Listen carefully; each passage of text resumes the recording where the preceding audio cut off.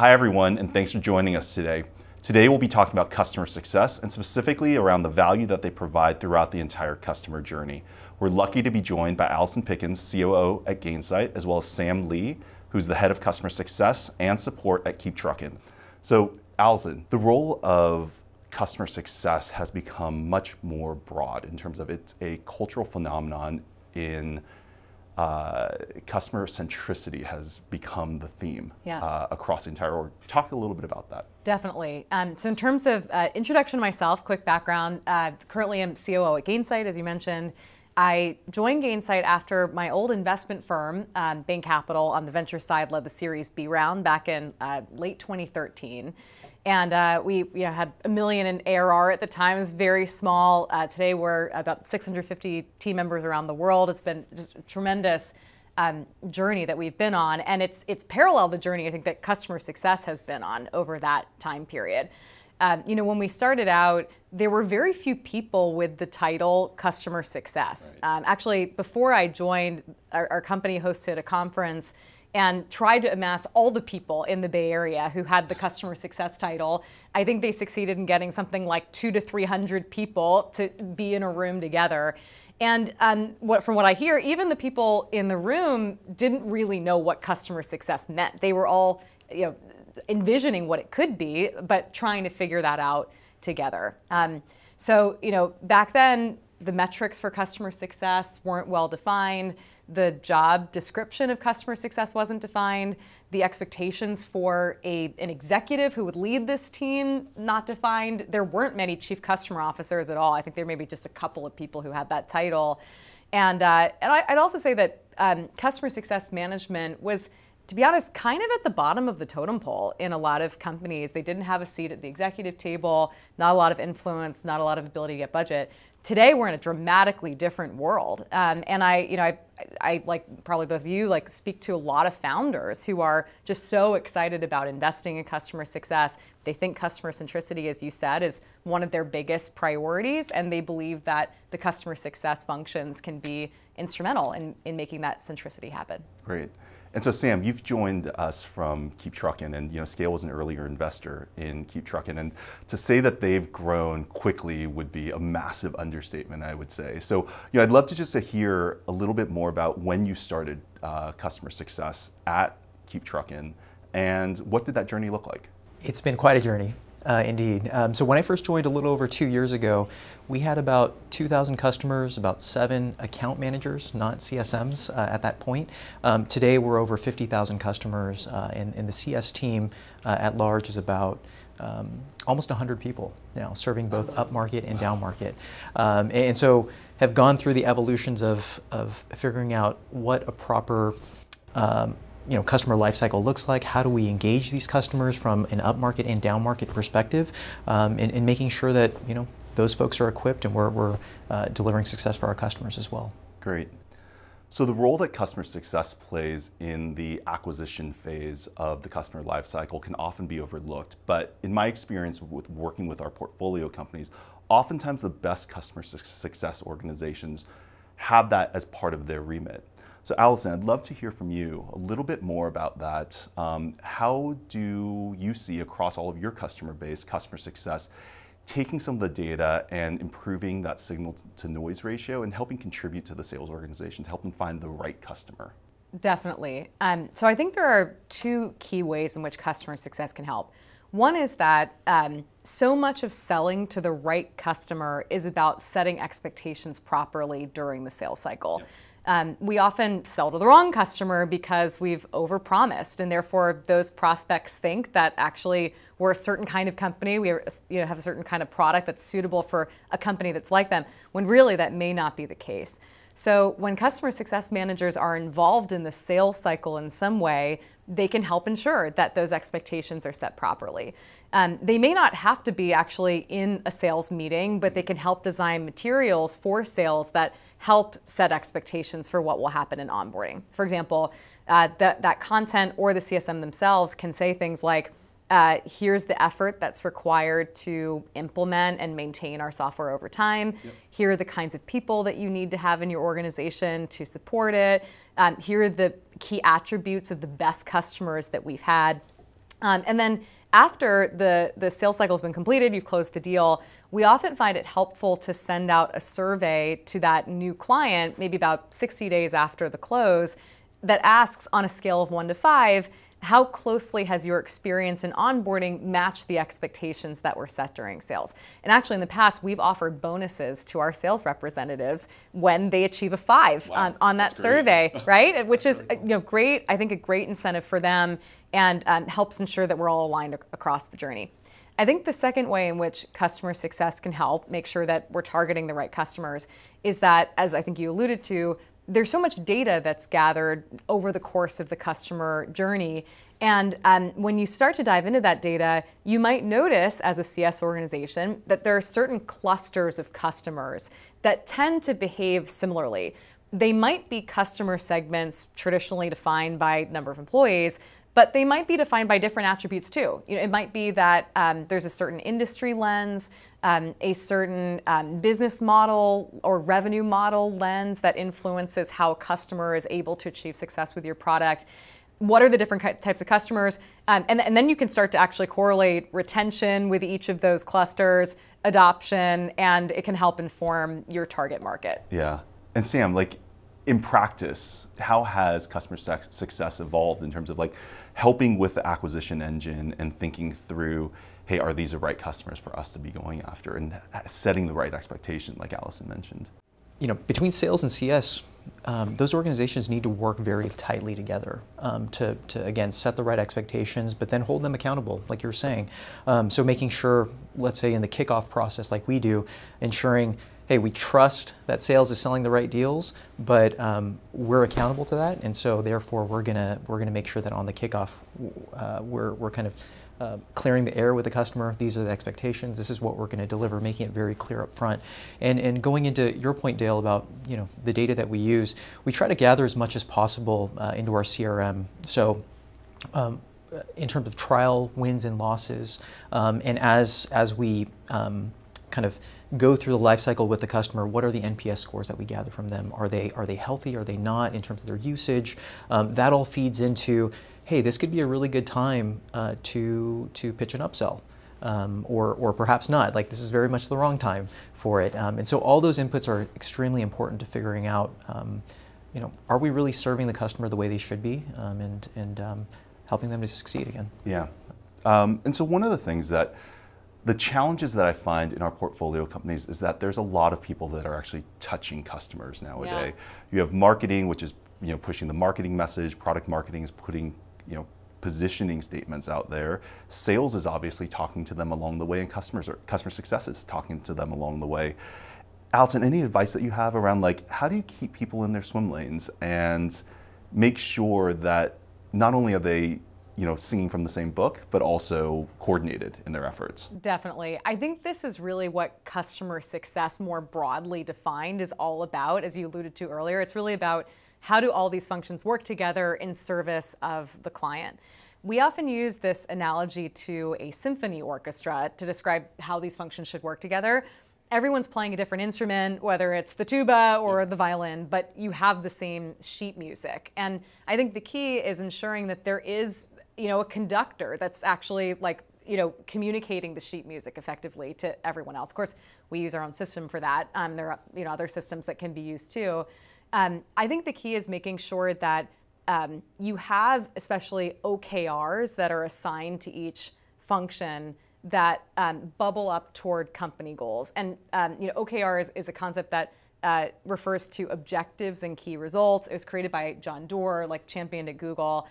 We use that internally. The idea is that as a company, you want to have a certain limited set of OKRs, which are essentially priorities for your business that are measured through a certain metric or key result.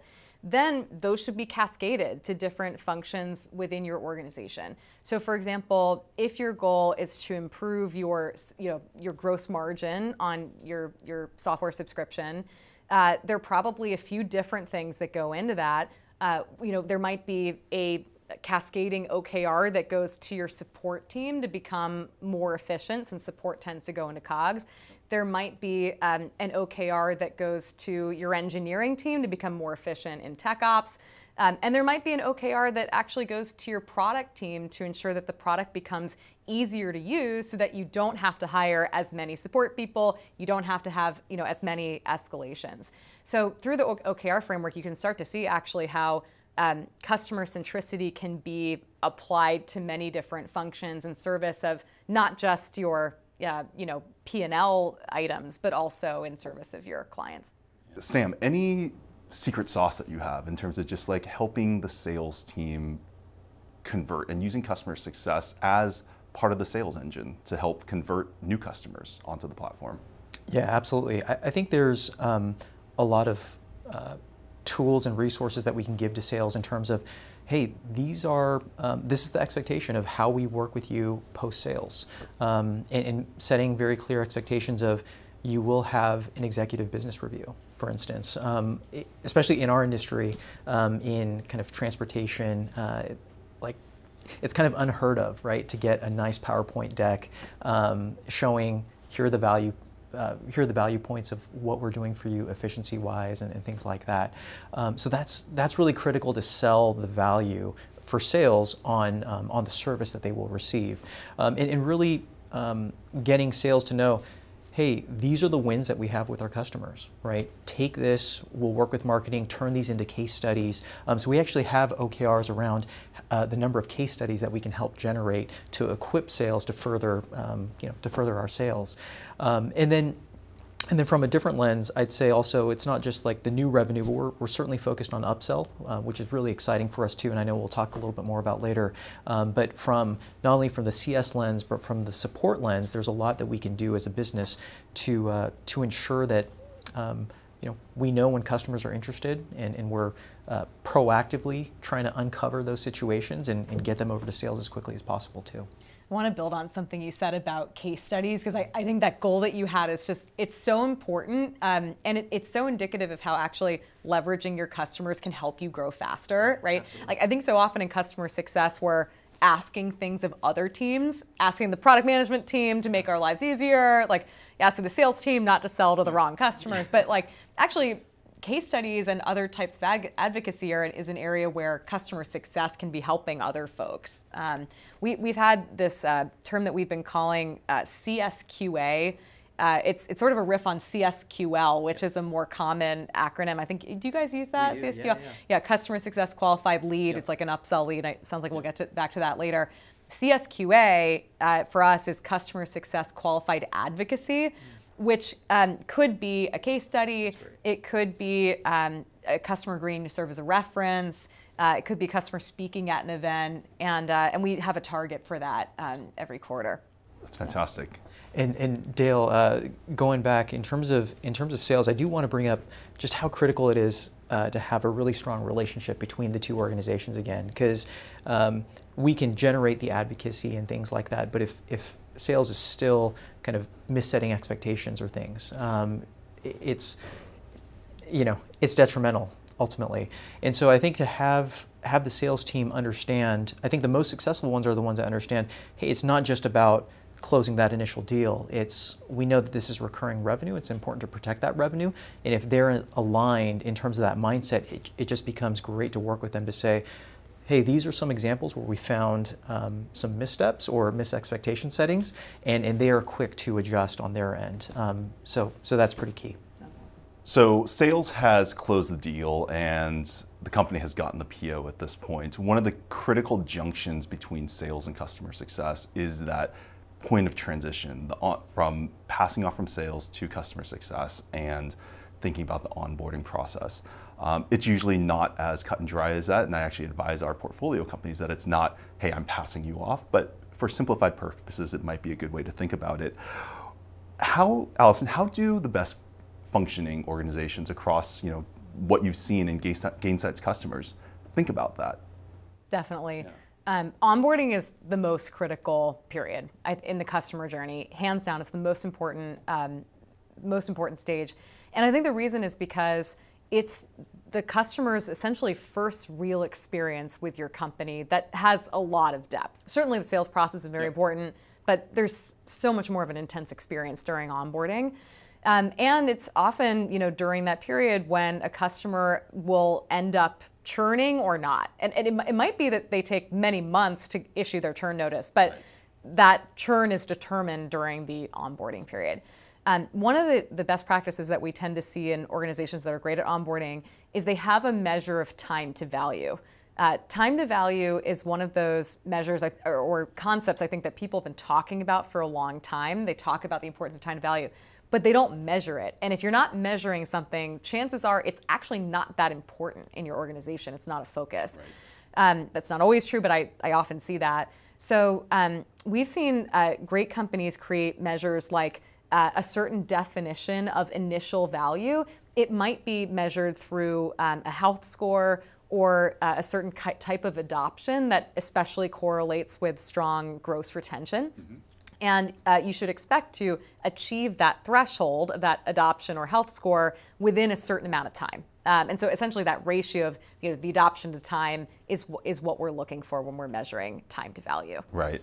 And so for enterprise customers, is there an idea of a perfect or prototypical CS organization, or does it really vary? I mean, you've talked about time to value and those types of metrics, but like from a functional perspective, are there certain roles that you see in an enterprise space that you might not see in an SMB space? And we'll talk with Sam about that. Definitely, and I think the organizational structure can vary dramatically, particularly during the onboarding process, but I'll list sort of different parts of the spectrum.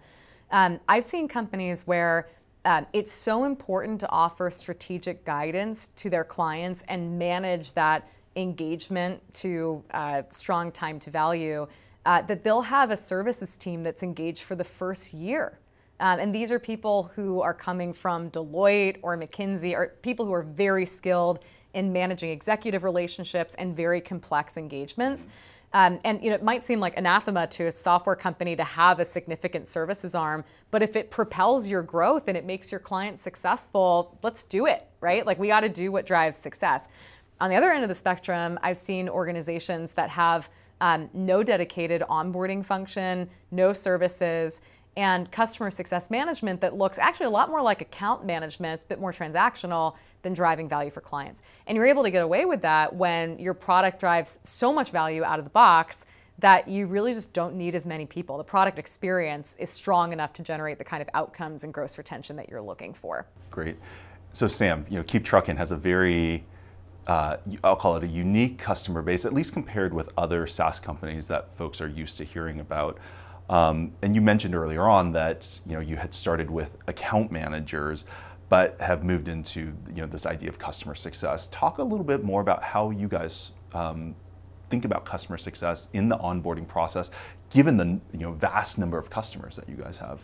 Yeah, pretty early on, we had to segment very quickly, again, to kind of upmarket and downmarket. And so upmarket, we've evolved to incorporating time to value to make sure we have a proper handoff from sales and to defining in the first 90 days, these are the expectations.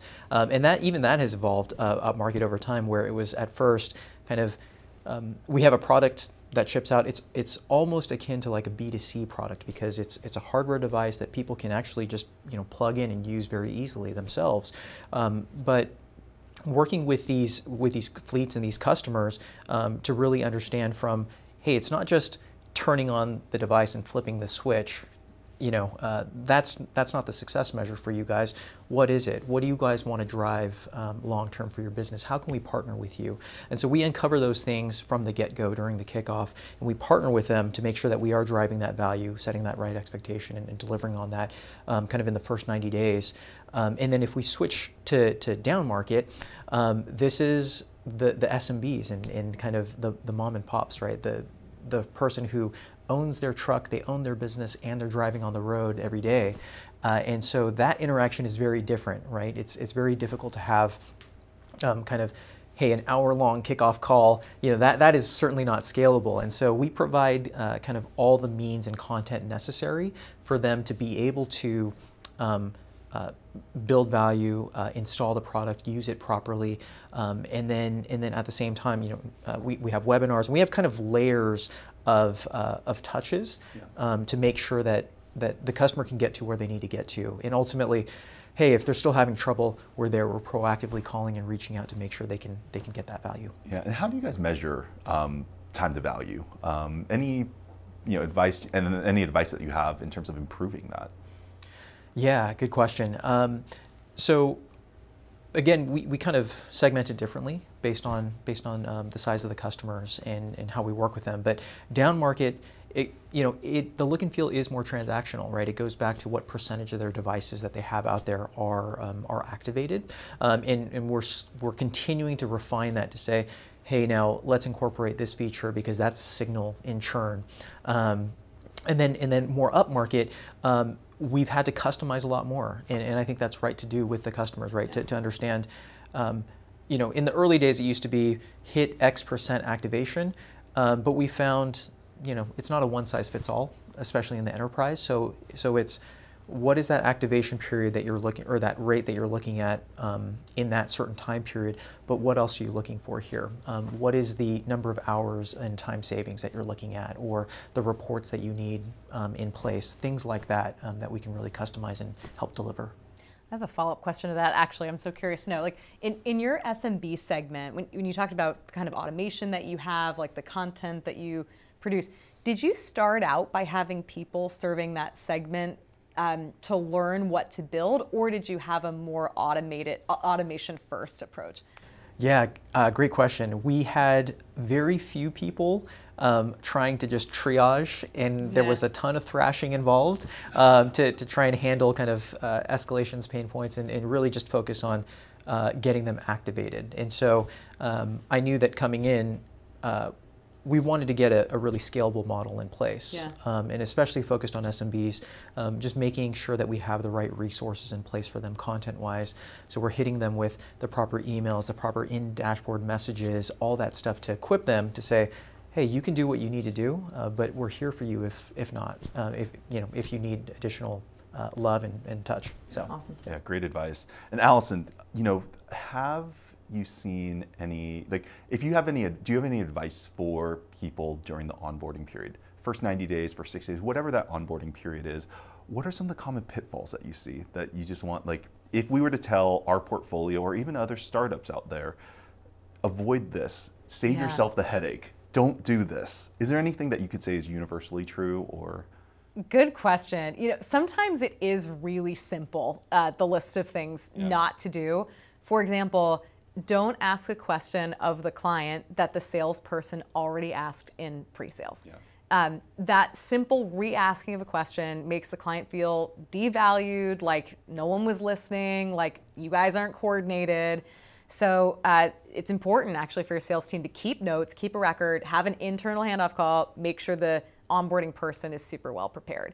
I think there's a whole set of things that are important to do just for etiquette in meetings. Show up 5 minutes in advance if you're on a call to make sure that you're there when the customer joins the call. Send out an agenda in advance. I think those small signals in the early days go a really long way.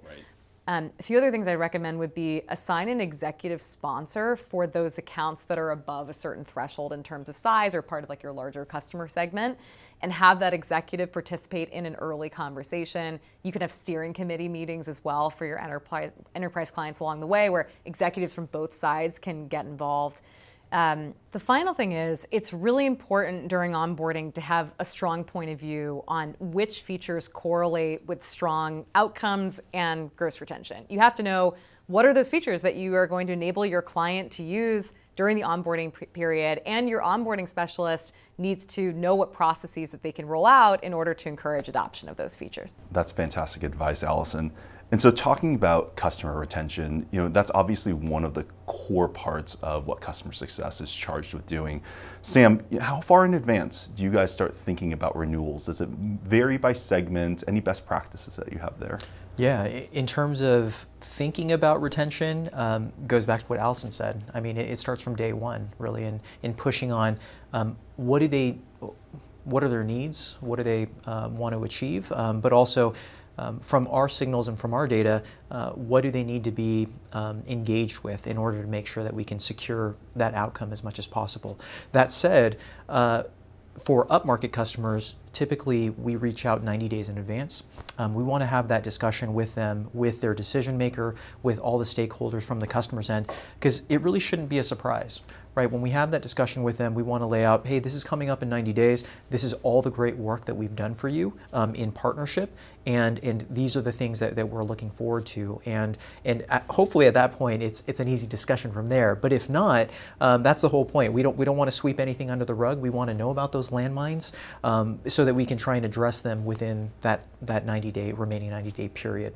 On the down market side, because it's a lot more transactional at that point, we send kind of a 30-day notice to folks, and we will absolutely work with those folks who have some concerns or questions and things like that. Great. And so, as investors and board members, we sometimes have the unrealistic expectation that all of our subscription-based companies will have 100% retention rates. But what have you seen, your customers do, or even Gainsight do, that has made it easier for you guys to forecast better in terms of what will that retention rate be 3, 6, 9 months from now? Definitely. Well, I'm really happy that boards are starting to emphasize the importance of long-term renewal forecasting. It's pretty interesting to think about the difference between sales and customer success in terms of the focus on forecasting. If you ask a sales leader what makes you good at your job, or how do you know you're good at your job, the number one thing they would say is whether they can forecast. And I've interviewed my share of sales leaders, so I've heard this many times in interviews. But if you interview a chief customer officer or customer success leader about what makes them great at their job, it's pretty rare that they will say, I can forecast retention really well. It's not commonly said. But I do believe that in the future, that's a critical attribute of a very successful executive. And I think you need great tools for it. It's very commonly known that in the sales world, there are certain forecasting tools that you use that apply like machine learning, as well as the subjective insight from your reps and your managers. And in customer success, of course, at Gainsight, we're very focused on this. I think that the way I would recommend doing this is, first of all, when you're doing your strategic planning in the lead up to the next fiscal year, you've got to do a very bottom-up analysis, renewal by renewal, of what you're expecting for the next 4 quarters, or even 6 quarters if you're starting financial planning, in the August timeframe or so. And I'd recommend, besides using a system, ensuring that you have a subjective assessment from your CSMs or your account managers about every single account. What is the percentage likelihood that this account is going to renew next year? Now, obviously, if you have an SMB customer segment, you can't do that for every single renewal. And in that case, it really is about applying data science. Actually, before we had a tool for this, we had an internal data science team that literally did the correlation analysis to see, how does NPS, adoption, support tickets, all these signals, how did they correlate with the likelihood of renewal? And we were able to figure out that actually our primary health score, that if you were in a green health score, you'd have a certain percentage likelihood to renew. If you weren't in green, you'd have another percentage likelihood to renew. That way, we're able to forecast our SMB segment, and then on the enterprise mid-market side, we were doing that bottom-up analysis. Right. Yeah, that's exactly what we're doing on the SMB side, with partnering with the data science team. And then to your point on the kind of the high touch side or the upmarket side, having great tools in place to understand what are the kind of automated health scores that come out that can help inform if these customers are going to renew or not. And then certainly leaning heavily on CSMs, because they're so close to that relationship, and they know whether or not things are going sideways or going really well. So the expectations for growth within startups has just gotten higher and higher every single year. I mean, I've seen it from back in the 2000s to today. Companies are growing 4 times as fast at the same stage and scale. How do you guys balance that? How do you think about customer success, which is charged with developing customers for life and having this long-term relationship with customers, versus sales, which oftentimes can be characterized as sell. Sometimes that can create a conflict. Any thoughts on that? We're focused on retention. When customers come in the door, we're not going to be able to upsell them more if they're just walking out. And so, in my mind, the retention is number one, and kind of the upsell piece is number two. But they're very closely aligned in that if we have the customer's end goal in mind, and we want to see them succeed long term, we should have products and services that can help them achieve that. And so it should be a very natural discussion of understanding what their goals are on a regular type of cadence, at least quarterly, and then being that trusted advisor, being that consultant to them to say, hey, we have these other things here that can really help you in these areas. And so I think in that way, the partnership kind of grows even stronger with the customer and with the sales team, because we're on our end, we're generating lots of leads that the sales team loves, right? Who doesn't love a warm lead? It's really smart. In general, I see a lot of customer success teams acting more like sales, and I see sales teams acting more like customer success, which I think is because of what you said, that in customer success, we're perceived as being, if we're doing our jobs well, a trusted advisor. And if we recommend a product to a client, we're doing it from a place of actually genuinely believing it's in the best interest of the client. Obviously, they can make their own assessment as to whether they think that's the case. They can challenge us on that. But if we're doing our jobs well, we're also not recommending the product in cases where it's not going to be valuable, right? Actually, I think that sales for many people, sometimes in customer success as well, has a bad name, right? It's like, oh, you're selling someone something that's creepy or scammy, or you have some ulterior motive, or and I think that's a very old way of thinking about sales, actually. If you're selling well, all selling means is being persuasive about something you actually really believe in. Right. Interestingly, on the sales side, I'm seeing a lot of salespeople actually sometimes refer to themselves as customer success people. You sometimes see the customer success title being applied to a salesperson in pre-sales even. And you're seeing them, I think, being a lot more consultative, which I think helps their cause more. Yeah. So going back to, I had a comment earlier around swim lanes, and I think upsell, we're seeing more and more upsell coming out of CSMs, and CSMs thinking about taking on more of a sales mentality and thinking about how they can deepen that customer relationship. But at the same time, you have marketing messages coming through Marketo or HubSpot. You have sales and sales development messages coming from an Outreach or a Sales Loft, and then customer success messages coming from a Gainsight or somebody else. Any advice that you have for how people should be thinking about engaging with the customer to help identify when is the right time to start talking to them about increasing their usage or adding another product? Definitely. We were talking informally before this recording, but this is probably one of the most challenging problems that I think folks face in the post-sale world, is how should marketing and customer success work together or take on different responsibilities with respect to upsell. Typically what I see is that marketing teams tend to be, although not always, focus on the top of the funnel. That's often where their skill set is. It's what the tools they use are oriented toward. Whereas customer success tends to be focused more on what is the nature of this client situation, what are their objectives, what are the different segments of our clients, and how can we best encourage them to get value and also ultimately buy more from us. So in most companies, I think it makes sense for customer success to own revenue post-sale and be the ones responsible for teeing up new product sales for the client, teeing up new license sales, sending out email communications or in-app messaging that paves the way toward upsell leads that could ultimately be closed by a salesperson, but are teed up, principally by customer success.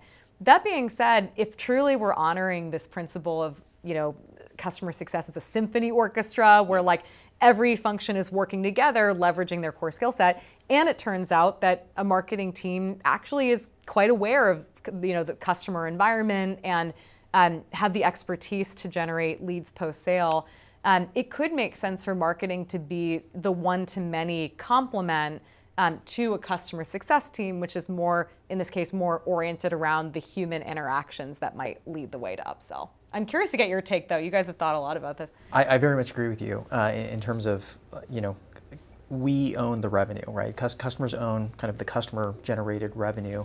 And so I see this as having kind of a clear line, right? There's a line in the sand that says, hey, if you're going to market to our customers, or if sales, you're running this new deal or something like that, please make sure everything kind of comes through us to make sure that we're filtering out these messages, or we're giving you the proper customer list to go and attack. So there's been a lot of that kind of collaboration with marketing and with sales when we have kind of a joint promotion that happens, to make sure that that we're properly targeting. And then, Allison, to your point on marketing, I could also see a realm where if there's in organizations where there's a customer focused marketing person who just owns driving leads top of the funnel for just purely customers, I think that can work because that person would be closely intertwined with CS. Yes. But when they're not, that becomes a big challenge. So any parting thoughts that you have, for early stage founders, how should they think about getting customer success right from the start? I'll say the number one thing, in my point of view, is having a senior leader on the executive team who's a peer to sales, a peer to product, peer to marketing, who's focused on customer success. If you've got that presence on your executive team, everything else will fall into place. Yeah, I would agree with that 100%. And bring them in early. I think the earlier you bring in someone, they can help set the right foundation, the right structure for the size of company that you're in. And that's pretty critical to get it as right as possible from the get-go, as opposed to bringing in someone later, having to scrap things. And ultimately, you're leaving dollars on the table, right? You're increasing churn potentially, or leaving upsell dollars on the table without that right leader in place to be thinking about it from that lens. So yeah. Well, thank you guys for joining us. Thank you, Allison. Thank you, Sam. This has been super helpful. Thanks for having us. Yeah, thanks for having us. Absolutely.